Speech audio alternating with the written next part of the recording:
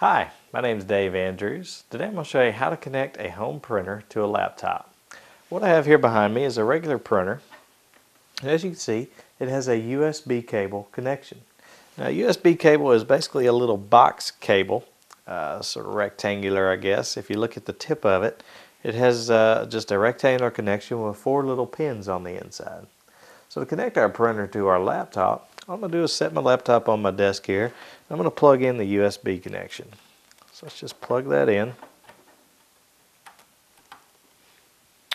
Now my laptop is going to detect that a new device has just been plugged into the computer. It tells me down here at the bottom it's installing the device driver software. Now, a driver is a program that runs hardware. Every piece of hardware connected to your computer has a driver. So what it's doing now is installing that driver for this printer. So as you can see, it says that the device driver software installed successfully.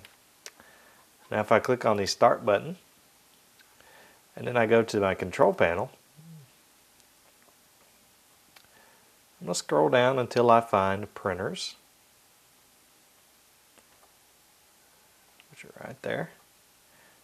And you'll see that my HP DeskJet, that's actually this one, the D2300 series, has been connected correctly. So I'm going to right click on it and go to Properties, and to make sure, I'm going to click Print Test Page.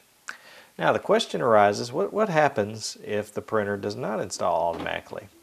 Well, what you would do in this case is you would go to open up your web browser. You can hear that printing there. And you're going to go to the manufacturer's website. In this case, it's just hp.com. Find somewhere where it says Drivers.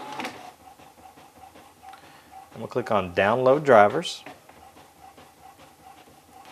I'm just going to type in the product name. This is a DeskJet D2330. Find your operating system. In this case, I'm using Windows Vista. And then here you'll see a list of downloads under drivers, usually, for the driver for that printer. Just download and install that software and then reconnect your printer. As you can see, our print job came out correctly. And my name is Dave Andrews, and I've just showed you how to connect a home printer to your laptop.